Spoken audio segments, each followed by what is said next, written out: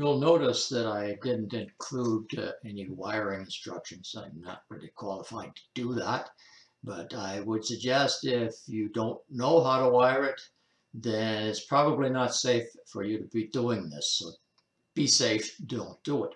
I would also like to recommend that you use an intermittent switch, temporary push on, and when you let go, it's off, that type of switch, instead of the toggle switch, because it doesn't really make any noise. You could easily forget and leave it on.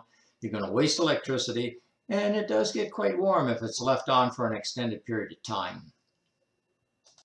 You can make a magnetizer, demagnetizer, out of an old motor.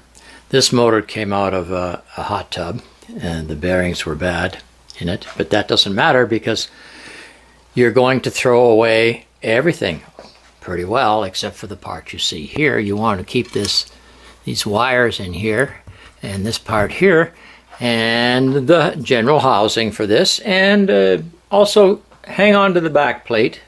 There's the back plate off the motor. The front plate and all the guts inside can just get tossed. And that's all you're going to need. Here's two wires here. One will go to one side of your incoming line, 120 volt, and this will go to the other side of your line. So that's what we're going to be hooking up to a switch to run this thing. Now perhaps I should have gone through this part sooner, but it's too late now. I just thought about making this video. So to cover the front end like this, to kind of protect the coil inside here, I used a piece of composite decking.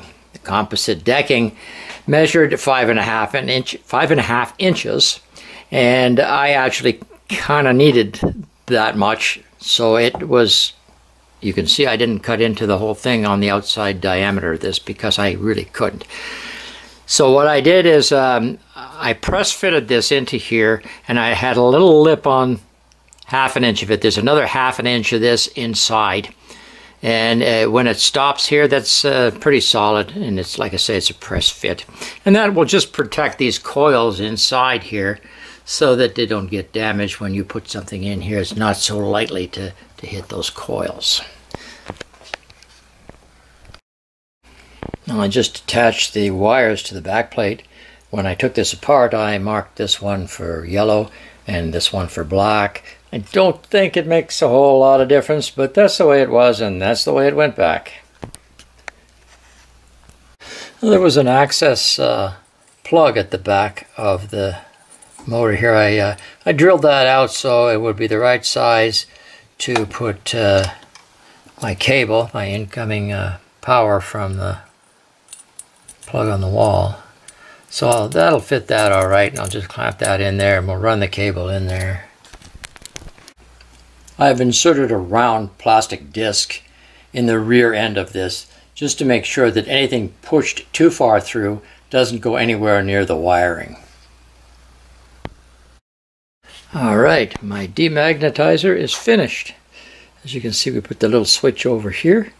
You can put the switch anywhere you want, or maybe not even have a switch, just plug it in. Now we've got a screwdriver over here, and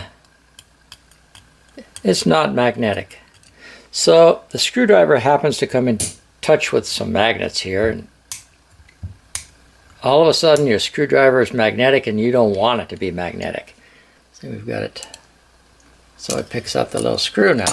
Whoa, there we go. So now we'll turn this on and put the screwdriver in here. Just hold it there for a minute. Take it out, and it, whoa, needs a little bit more. Let me just give it a little bit more here.